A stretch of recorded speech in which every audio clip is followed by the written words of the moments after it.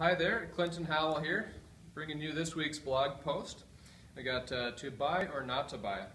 So you've never owned a home and you're trying to decide whether it's better to rent or purchase. There are many things to consider. It's a question of affordability and time frames. Of course, it's always better in the long run to own versus renting. This goes without saying. But can you afford the risks, and does the timing make sense?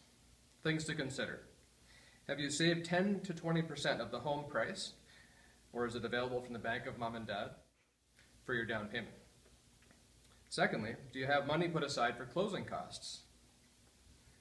Are you able to maintain your total debt servicing costs less than 40% of your net income? So take your entire net income, this is your after-tax money, and 40% of that is what the bank looks at for you to be able to carry all the costs of your mortgage and heat, things like that. Can 50 to 60% of your income that's left over, is that going to be enough for your cost of living?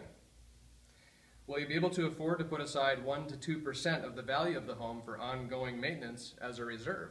This is going to depend on the age of the home, but homes need maintenance ongoing. Are you planning to stay in your house for the next 3 to 5 years? Things to consider around that too.